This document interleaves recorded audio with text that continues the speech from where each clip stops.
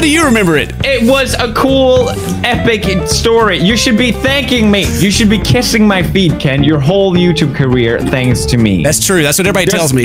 No. The good part of that story was that I'm like, this guy, I'm not gonna give him a shout out. No, that's not. This guy, he's like, oh, this guy's pretty good. I don't want to shout out someone that could surpass me. I was like, this guy's fucking trash. And then Marcia came in. I feel bad about him. He's so terrible. Bad about it. It's like giving coins to a homeless crack addict. Yeah, that's what it was. So basically, what I took off my crown, I stepped down on my giant chair, and I kissed the screen, and I said, "Fine, I will bless this channel, even though he doesn't deserve it." Here I am, hating me 7 years later, ever. still bugging him.